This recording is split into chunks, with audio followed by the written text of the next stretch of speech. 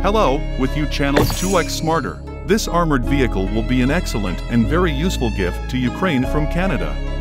Senator APC. This SUV was created in 2018 by the Canadian company Roshel Defense Solutions, which was founded by a Canadian of Ukrainian origin, Roman Shimonov. We have looked at many reviews on this car, and every journalist focuses on the fact that this car is certified for apocalypse. This is a completely new armored rescue vehicle, during the creation of which we did not want to create another simple armored truck, Roman Shimonov said in an interview. We have set ourselves the goal of achieving a technical and innovative breakthrough in the field of tactical response vehicles. Perhaps he didn't exaggerate here, because, besides the fact that the senator wears a solid bulletproof armor, the armor is certified, and the sight glass can withstand a 0.5 caliber shot.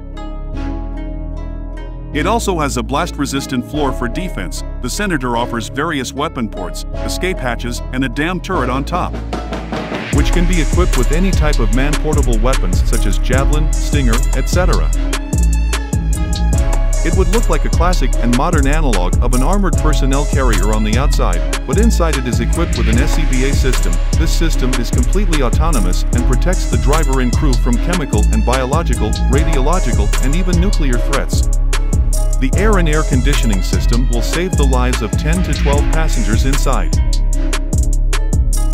Autonomous sensors can detect and identify the main types of gases and radiation, and if hell breaks out outside, the machine will activate all kinds of surveillance systems, such as thermal imagers, high-resolution cameras, and lighting that can be seen on Mars.